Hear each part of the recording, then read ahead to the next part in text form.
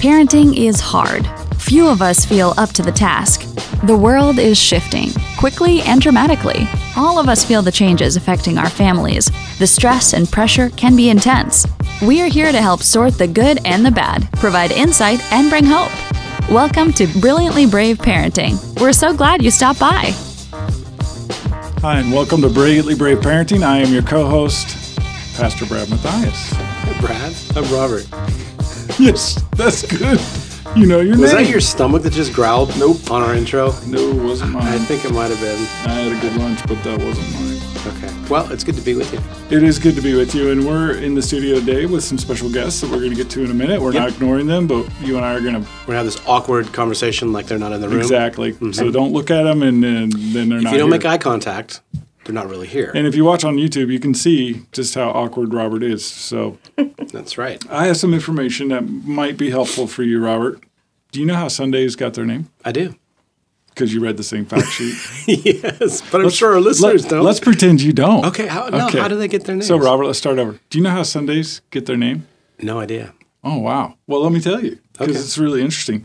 Sundays actually got their name because of the day of the week. In the late 1890s, a few states passed laws prohibiting the sale or consumption of ice cream on Sundays. It was considered immoral and improper for religious reasons. But ice cream lovers like you found a loophole, and they simply served ice cream with toppings. So it wasn't illegal. They became known as Sundays. What? That doesn't make sense. It's still ice cream. Robert? How's that a loophole? Some kind of legal loophole. I'm sure you could have figured that out. I mean, if you lived in the 1890s, you would have been at the head of the Ice Cream Reformation League. Yeah, but that doesn't even make to make. It's like a prohibition on ice cream. I mean, that can't be God's will. It's like you putting, a headdress on and saying, because I have a headdress, I'm now Native American. That doesn't make you Native American. It just makes you Caucasian with a headdress. Did you take your meds today? I did. All right. I did, absolutely. That just doesn't make any sense. I mean, it's clever, and it makes for good conversation, I guess. This is a historical fact that I didn't even make up, and somehow you're attacking my logic for this historical fact. The interesting thing is that you don't cite any references. I'll put it on the show notes. Okay. Yeah, so like to just see come that. to brilliantlybraveparenting.com. You can check out the website. You can see this particular episode post, and there will be a link to this law that was on the books at some point for crazy people in New York who didn't think ice cream was spiritual. Who? Aren't you these glad we've people? moved past that? Slightly, yes, I am. Both historically I am. and in this interview? All right. Yeah. Well, today we have some special guests. These are friends of ours that go back many years, Natalie and Andrew Fockel, and welcome to Brilliantly Brave Parenting in the studio. Look, now there's we're people looking in at the them. They're studio here. with us. Hello. We're glad to be here. And I'm good glad to I have came you. on a day where I now know where Sundays originated from. It's fascinating, right? Worth the trip. Yeah. Enriched. Yes. Well, and thank goodness we've had some reformation from those laws because I like ice cream specifically on Sundays. So, I haven't tracked my habits like that. well, in Maine they have blueberry ice cream, and it turns out to be fantastic. So, if you're ever up there, you should try it. Okay, back to our topic. You guys have been through a significant journey in your marriage over the last 10 years. And rather than me speak for you, I'd love for you to tell our audience just a little bit about your story, and then we can talk about what you've been through and what God's shown you through that journey.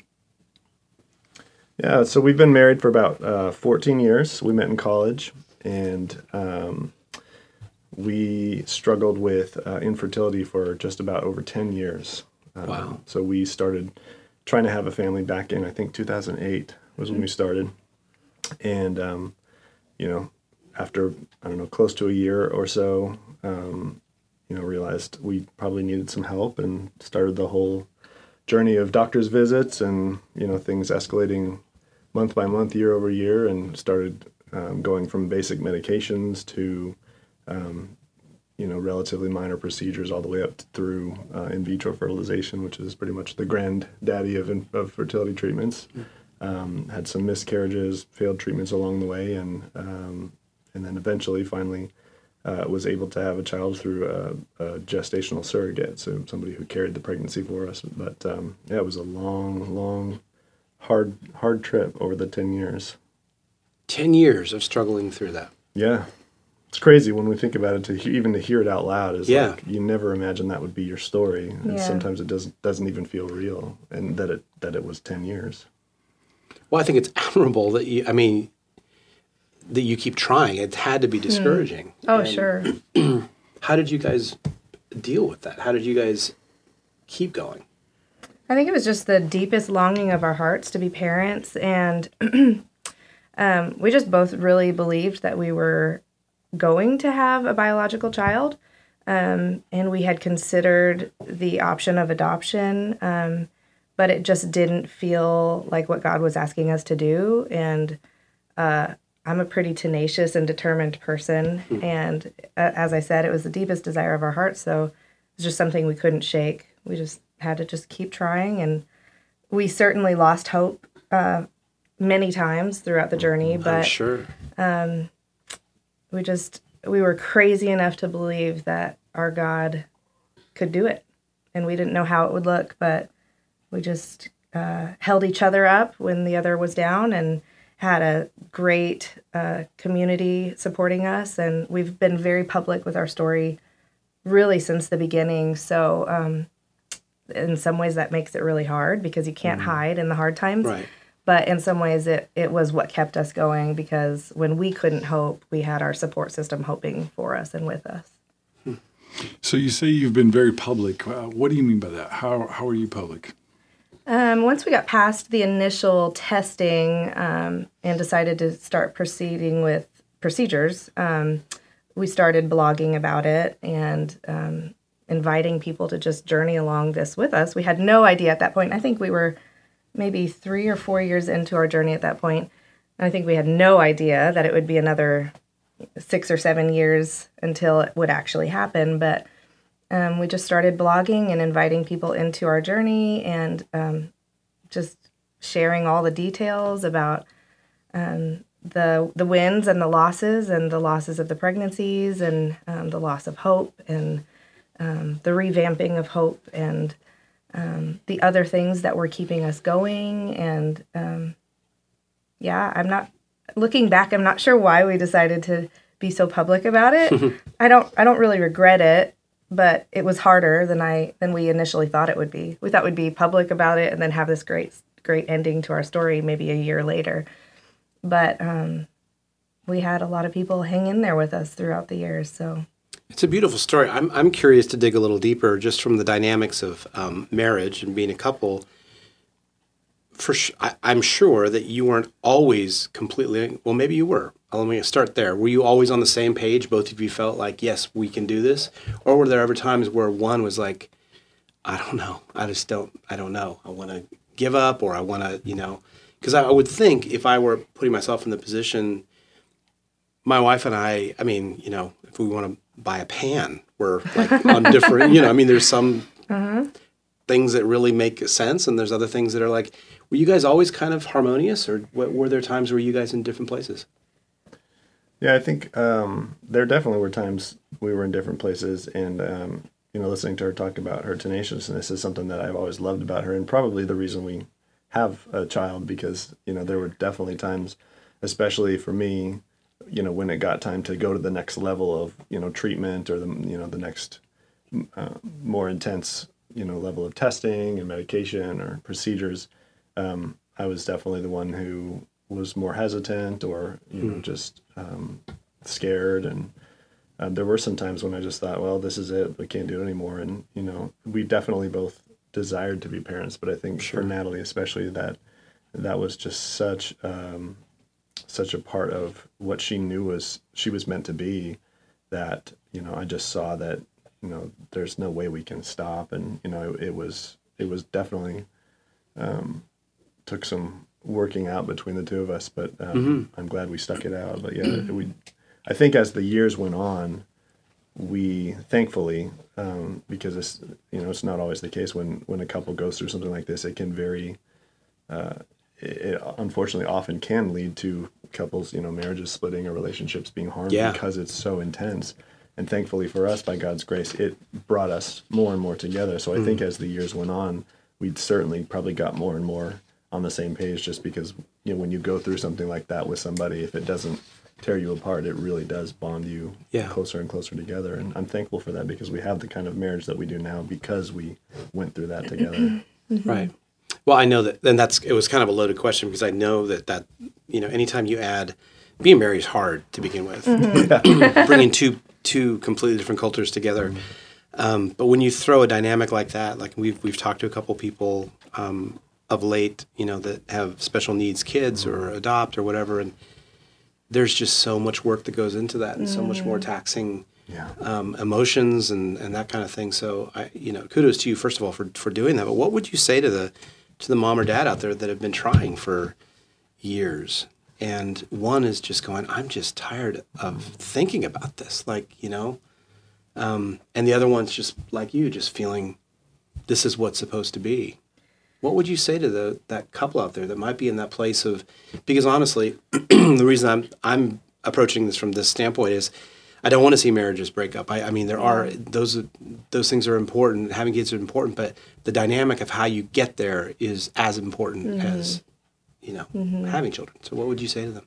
I think first of all, I would just say I'm sorry.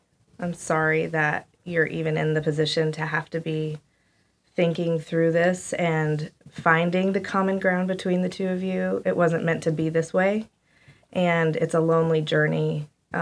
Even if you're completely united with your spouse, it's a really lonely journey, and especially if you're not united with your spouse, it's even lonelier, and that's heartbreaking. So first of all, I'm so sorry for that. Second of all, I think it's important to realize how much you need your spouse. As much as I used to tell Andrew, like, I need to have a baby like I need air to breathe. This has to happen. But I also needed Andrew to hold me up and be my support through that. So without him, I'd have nothing. And so it's important to, if you're the person longing more than your spouse or pushing harder than your spouse, I think it's important to remember to step back and see your spouse for who they are and for what they bring to your life, and to realize that they need to be heard, and you need to understand where they're coming from, even if it's not where you are. Even if it's not where you are coming from, it's important to just be able to step back and try to see it from their perspective, and just offer compassion and empathy toward them, and just hang in there. We also are huge components of counseling. Yeah. And I don't know if we'd be married still if we didn't have an amazing counselor. And I think everyone should do that. And if you get yourselves a good counselor that you can both trust and depend on together, that added support system can really help you see the other person's perspective a lot better. Right. Yeah, definitely the counseling piece was one of the things that came to my mind first. And just in general, you know, it can be such a lonely journey doing this, and it's not talked about a lot, although there are a lot more people going through than we realize, which we didn't even know until we started going into it. And, you know, slowly, little by little, the stories come out of, you know, people you had no idea struggled with it. But it's definitely not a journey you want to take alone. And the tricky part about that is not everybody is equipped to walk with you on that journey. And so, you know, I would say it's really important to try to find those safe people to you know, walk alongside you with. And they may not be the people who you think they'll be. Right. They may not actually even be, you know, family, because it gets so messy and complicated sometimes, going through this with family who loves you and who wants this for you, but doesn't know, you know, sees you in pain and doesn't know how to help, you know, necessarily. And it also may not be, you know, we saw a lot of our relationships change when we started going through this. You know, when we were, you know, we were one of the first couples out of, you know, a group of friends that started trying to have kids.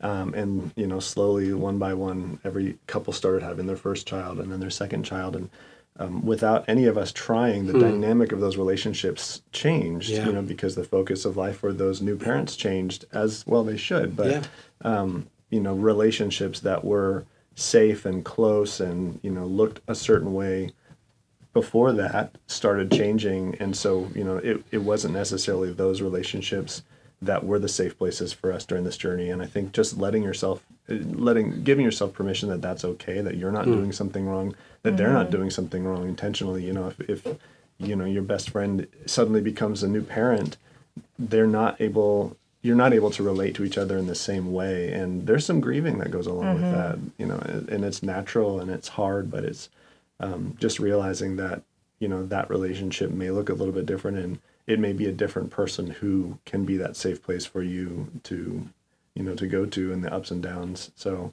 I would say don't give up hope if you haven't found that safe person, but definitely don't try to do it alone. That's great.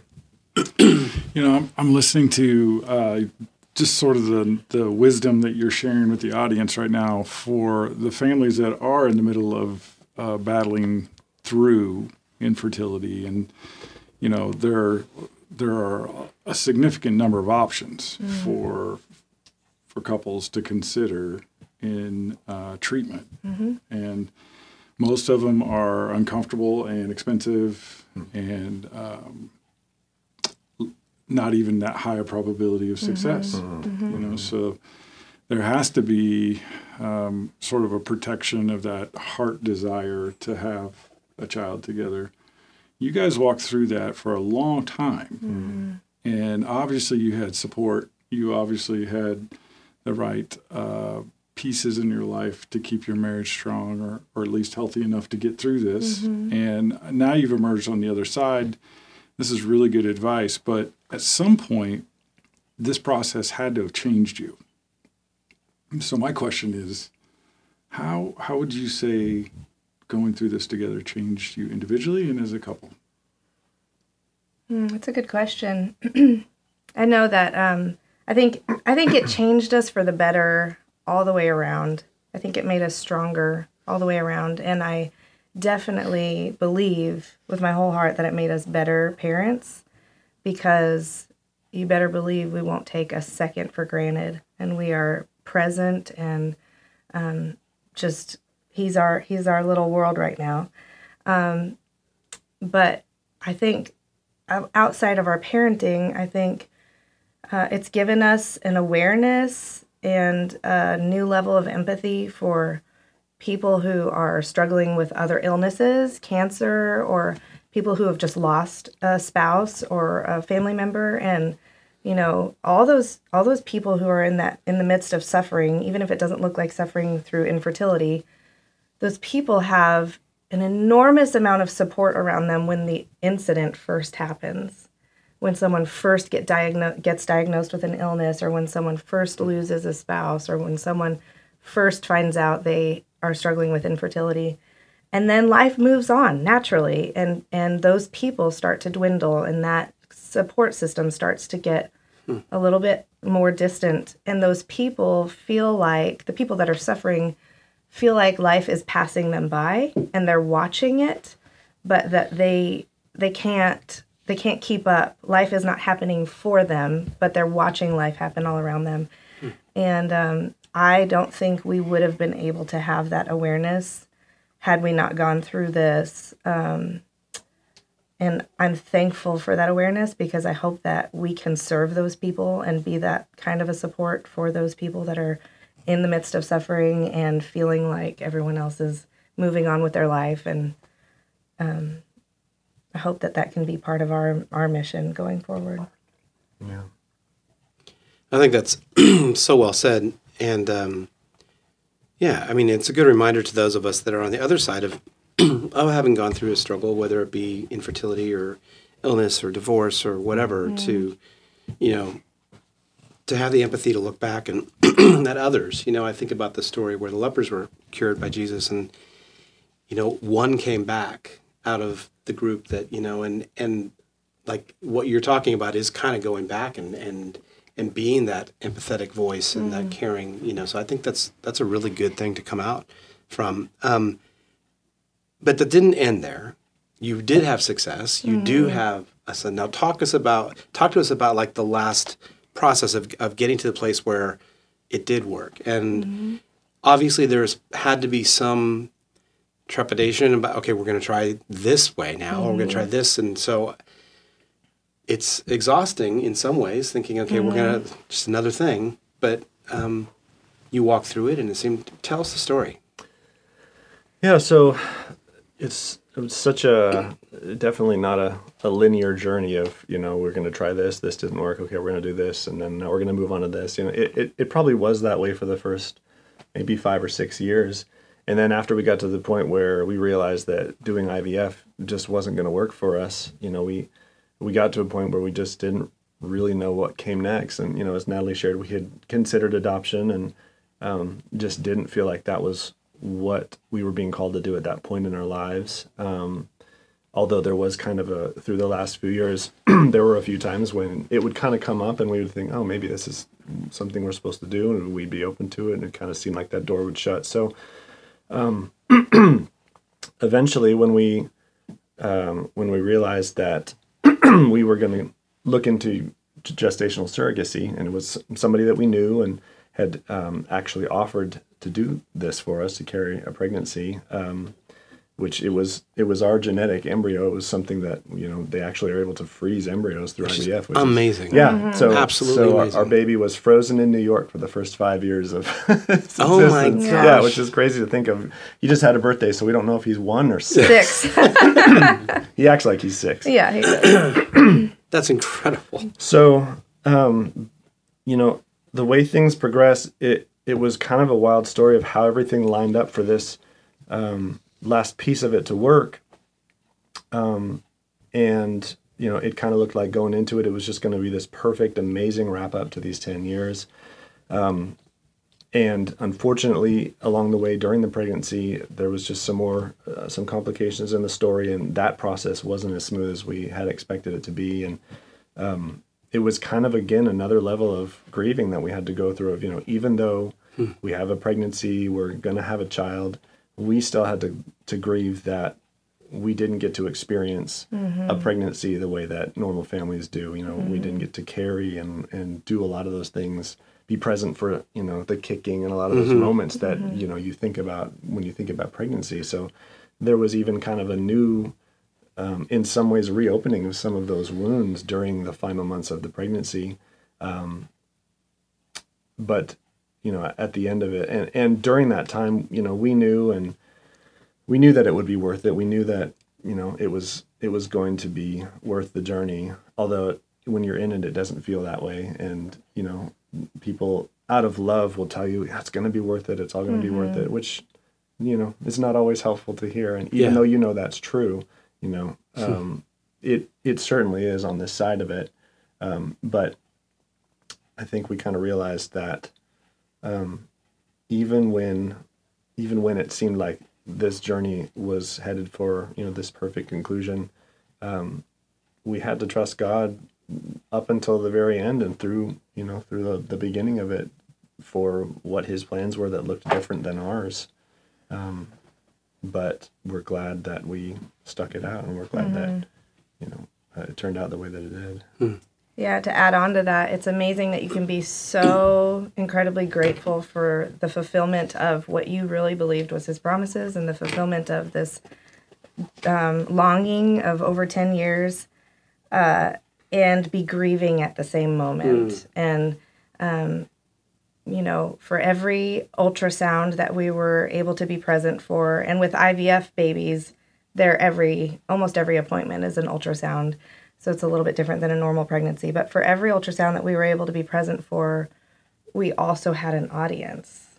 We didn't have the intimate moment of getting to experience the visual of seeing our baby by ourselves. We had another person in the room, laying on the table, carrying our baby. And while that's the most incredible, selfless gift someone could offer, it's also something to grieve when you don't feel free to feel your emotions privately. You don't get to feel them privately, and I didn't anticipate that going into it. Yeah. That wasn't something I wouldn't processed. have thought that, but I get that. Yeah. Yeah. So that really took us by surprise for sure. And then also navigating the birth and like this person just carried this baby for 9 months, but you better believe I want to hold him immediately, you know, and like, is that selfish to not, you know, just all the different details that going into it, we didn't think through, we didn't process, and it wouldn't have changed our decision, but it certainly added such a heightened level of emotion and just confusion and difficult circumstances to navigate. So yeah, I think one thing that occurs to me is it probably was a really good preparation for parenting in that there were so many things that were out of our control that we realized like we've got to be able to adapt to this and figure this out. And that's kind of what being a parent is like, you know. 100%. Yeah, especially when you've got 10 years where you kind of figure out how life works, just the two of you, and now all of a sudden it just gets blown up. So yeah, as I'm listening to this, it's one of those things where you guys went through a process where you had this expectation and then you had this experience. And that is like parenting. yeah. You know, I mean, that will be a theme for all time with kids. But you do have this added complexity, even messiness of a surrogate. And you've got your family to talk to. You got people in church who may or may not like get that or understand it or support it, or maybe they just feel awkward. I mean, tell us just quickly. The producer's giving me number signs. So how did you get through that? Because I don't even know for sure how that worked for you, but I know it had to be weird. So how did you get through that? I was just going to say, thankfully, I'm a worst case scenario thinker, so I just assumed people would be really weirded out by it or not supportive or against it. But thankfully, I think God just brought the right group of people into our lives, and I wasn't aware of anyone that felt that way. Okay. There were a lot of people that had a lot of questions about technically how does it work, and it's all our genetics. Again, we froze that embryo long before we knew the surrogate. But the whole thing, we had a lot of different questions that came up, but not anyone that was not supportive or not.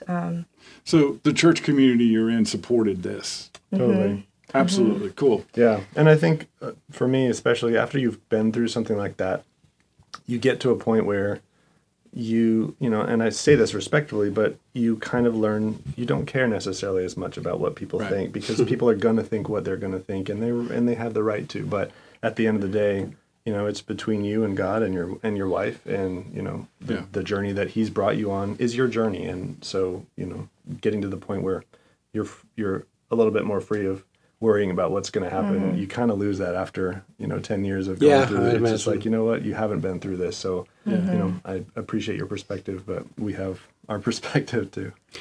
Awesome. I'm so glad you guys took time to be with us today. I mean, I could keep talking about this. I have so many other questions. Yeah, it's curious, isn't it? It really is. It opens up the door to a lot of thoughts. But I think the primary thing is that you're talking about it, and it's important for people to talk about it. So I'm grateful that you're here to start the conversation, and applaud you and congratulations. Thank you so much. Thanks for having us. We've been talking to Natalie and Andrew Fockel, and you can find out more about them at their blog spot, which is 2 the number hearts 1 the number hope.blogspot.com. That's 2 hearts 1 hope blogspot.com. You can read along, experience the journey with them. Infertility, Our Story is the main summary page, and I would encourage you, if this topic is resonating with you or your family or someone you know, this is a really practical way to give them some encouragement.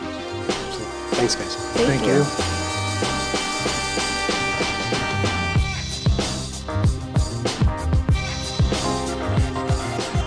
We are excited to announce the Storms of Life study, Living Beyond Stressed Out and Overwhelmed.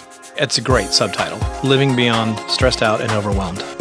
Yeah, I mean, at this point, We know that students are stressed, and for parents and pastors, it's important to know what are the top 3 things that are really on the minds of our kids. So Brad, walk us through what they can expect from the Storms of Life. This is an 8-week study. It has video insights. It has presentations from an actual youth retreat with junior high and high school students. These kids are going to learn about how their faith can help them fight back the stress that they're living with every day at school. Check it out on iShineLive.com. Well, Robert, that was an extraordinary conversation. I meant it. I could keep going. Yeah. I mean, there were so many, as every answer brought up another, like, oh, yeah, I hadn't thought about that. What about this? And, and we had a chance to talk to them a little bit off recording or off air, as you would call it. And because, one of the natural questions I had is, okay, so what's the relationship with the surrogate like and how does that? And, it doesn't always go as you planned. And so there's a lot to this. Yeah, Nate, and just for our audience's information, we did talk probably 10 minutes after the interview here in the studio, and they shared some additional details to the story and have given us permission to share that with you. And one of the struggles that they shared was just, the surrogacy, just that mother relationship was strained because it was a close friend. Yeah. And that they recommended to other couples that might be considering a surrogacy to work through an agency as a way of just protecting some of those relationships. Because pregnancy, I mean, I've never been pregnant, but have walked through some with my wife and now my daughter, and there's a connection that happens when there's a baby inside you that is, I can't imagine being in a position of giving up for adoption, or those are significant bonds. And so if you haven't gone through an agency, or if it is just a personal friend that's willing to do this, just get some counsel on that, because there's something that happens academically. We can think that makes sense. I want to help. I want to care. But when there's something that happens inside your body that is beyond just the academic side, and there's a connection, it can be very, very complicated. Yeah, and I think their decision to do this was very specific to them through a process that God revealed to them as they walked through a decade-long journey. I think of Abraham and Sarah a little bit in the Bible. I think of, the prophet Samuel, who was born after his mother dedicated herself to God. And, this seems to be one of the areas God works, is in Scripture, is in infertility, where God shows up and does things that are very unique and different for each family. Excellent point. But I do have to say that, as they've been through this journey, they were very candid that, they're not sure they would do it this way again. That was, we asked them that specifically. Yeah, we did. And they weren't of the same mind yet. Right. And so I think for parents, if this is an area one thing, let me stop you for a second there, but because I don't want you to lose your train of thought. But one thing they were unified on is if they did do it again, they would go through an agency. Right. Yeah. Go on, sorry. Yeah. So for parents out there who are considering a surrogacy for a pregnancy, for infertility, I would encourage you to reach out to this couple, to Andrew and Natalie, and reach out to them through their blog and email them, Facebook them, whatever you can do to get a hold of them, because they're open to talking to people to just give some detail to this and some good advice. Because Robert and I we're just trying to open the door to this conversation. We're not trying to finish the conversation here today. It's just meant to be a point of illustration. So that's right. And I would add to that, the other thing that I left this conversation feeling kind of convicted on is many of us know somebody that's dealing with infertility. And I think their example is exactly right. And I felt this with divorce. It's a very similar thing. Like in the initial trauma of it, people are all around you. But the longer you live into being a solo parent or being in the infertility stage, the more that net kind of just dissipates. And so for those of us that are not in the position of dealing with this, be aware that the number one thing that I heard from them over and over was how for these 10 years they felt alone. And so I think that's a that's a call to us as the church to know that people walking through infertility need to know that they're seen and they're loved and that they're supported. So go the extra mile to try to find a way that you can love on those that are dealing with this, because it's a very lonely road. Yeah, and not only did they use the term lonely, but also grieve. Yeah. They were grieving the loss of some things in their life, and they were also, the term that they used was left behind. Yeah. That they were stuck while their friends sort of went forward in life, and they couldn't keep up. Yep. And that put a strain on relationships that they just could not fix because they suddenly weren't in the same sort of stage of life anymore. Yeah. And so as a church, as pastors, as men and women of belief and faith, I think the idea of starting to really look at your congregation or the people you're walking life out with and identify those that might be struggling with this and really put them on your prayer list, put them on your, like, let's go to lunch or coffee list. Mm-hmm. They need people with them as they're walking through this because there is a tremendous amount of pain that's hidden under the surface. Yeah, that's right. Well, thank you so much for spending. This is a rich episode, and I'm so glad that we had this conversation. We're glad that you're with us. One of our producers, Madison, is very, very on top of Brad, making sure that he cuts down on his long-windedness. So we're going to try to wrap it up here and let you know that we're thankful and we consider it an honor to speak into your lives. And if you would do so, just leave us a comment and some stars, and we'd be most grateful. And we'll see you here again next week. Brad? Goodbye. See you. Be encouraged, parents. You are not alone. In Paul's letter to his son in the faith, Timothy, he writes, "But I am not ashamed, for I know whom I have believed, and I am convinced that he is able to guard until that day what has been entrusted to me." Brilliantly Brave Parenting wants to be an encouragement and support that parents can rely on. Would you consider liking us and sharing us with a friend? As a part of the Tween Gospel Alliance, we are a nonprofit organization dependent on the support of friends like you. Thanks for stopping by. We'll be right here next week.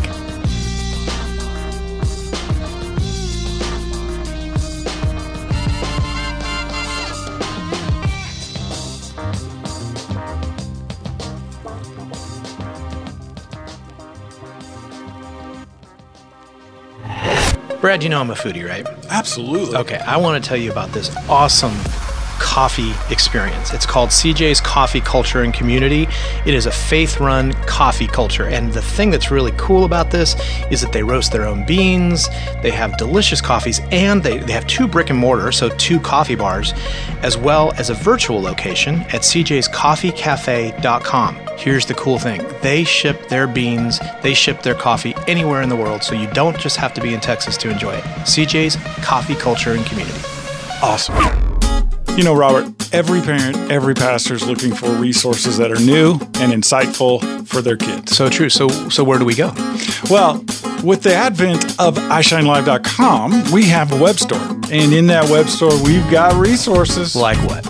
We've got resources like Bibles. We've got devotionals. We even have journals for kids. Do you have music? We do have music. And video? Absolutely. Wow. And everything's been designed for the preteen and tween in your life. Who needs Amazon? iShineLive.com. Check it out.